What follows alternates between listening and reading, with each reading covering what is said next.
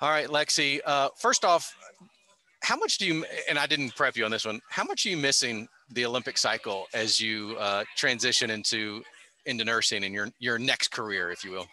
Yeah, it's tough. I mean, my sister and I, we were both training ready for 2020, and we had graduated college in 2019, and we said there's one more year. We really want to go for it. We pushed off pharmacy school, actually, is what I'm in right now, and so I was like, no, I'm gonna take this year. I'm gonna train, and then COVID hit, and I decided to go ahead and start school. I didn't want to push that career off any further. And so it came to be that it was just too much going on. It was just too stressful. And so I decided that it was time for me to put up the spikes.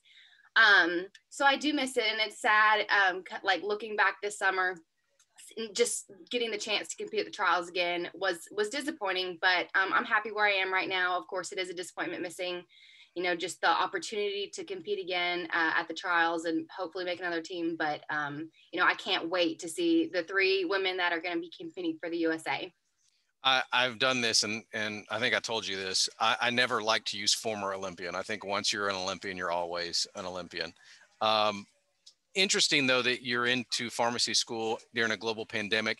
How much do you understand the need for vaccination and truth when it comes to athletes and where they're at when it comes to coronavirus?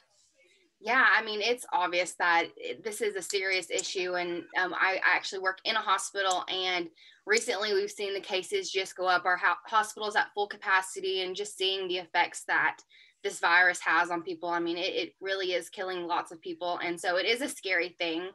And so, going to Tokyo and knowing, that you're putting yourself at risk, or, hopefully most of the athletes going, I don't know if it's mandatory, but hopefully most of them have gotten the vaccine, and so that they are, are protecting themselves for something that's very serious. So with what's happening there in Arkansas, and I know how bad it is. I mean, I'm in Arkansas and I hear about it all the time. And then you think about what's happening in Tokyo and how hard it is in Tokyo. Then you hear that the possibility of canceling the games is still on the table.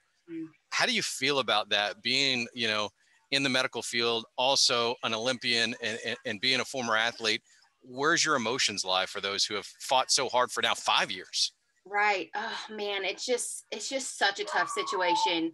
I mean, you work 4 years, in this case 5, you put it all out there and you train so hard and you finally made it. You've made this team, and a lot of the athletes are already over in Tokyo or heading there in the next few days. So the possibility of it just, not happening, it's just devastating to me for someone who's had the experience. And I know what it was like, and just if it does get canceled, I hope it does not. What can you compare it to anything? I mean, Zika, you did have athletes that didn't go because of Zika in Brazil 5 years ago. And then there were security concerns. I remember driving next to on a bus, and there was, guys in army fatigues and long guns right next to us. So every Olympics has its thing. Can you compare that? I know it's a global pandemic, so it may be hard, but can you compare kind of what you went through in the security protocol to what may be happening in Tokyo? Well, I don't even know if it compares. I mean, we definitely had the fear. I remember when I packed for Tokyo, I packed like a bag full of bug spray products and everything just to protect myself from the mosquitoes and everything. And I mean, it was definitely like a little bit nerve wracking to travel down there knowing that that was around. And but I don't think it compares to this. I mean, just knowing the number of people who have been sick and who have died from this virus, I don't think it compares. I can't imagine what the security is like. I mean, obviously, like, no, there are no fans, and like I'm just my like family members are able to come into the village, like when I was in Rio, and that's not an option. And so I would imagine that it is extremely tight security, and I'm interested to see what it's going to be like. Talking to my friends and what it'll be like over there. I was texting with Kaylee Browning, who's a shooter from Arkansas as well, and she reminds me of you because you were both very young when you went to the Olympics, and she's there now. Her first ever, she made it. Could you imagine being in Brazil and having a situation where they say, we may have to cancel this? Can you imagine what that would be like for a first-time Olympian, or for any Olympian, right? who won't get to compete? it would be devastating. I mean, like I said, you've worked, I mean, that is such a huge accomplishment. And even if it does get canceled, like, you know, that they're in my mind, like they are still Olympians a first time, like you made that team and you deserve that title. But oh man, it would just be devastating. Like just the excitement and the waiting the extra year to get there.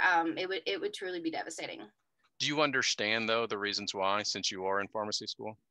I mean, I get it. I do. I mean, like I said before, this is serious. It's, and I don't know if, I mean, seeing it firsthand in the hospital, just the deaths that we've had, like it can, that can be more devastating than missing, you know, the chance to compete at the Olympics. So like, it's just a tough situation, and I hate that it's even a thing. And I know, you know, at this time last year when they pushed it back, and you know, everyone was hopeful that everything would be fine, and you know, a year later, and it's still it's not over yet. And so it's just a hard situation.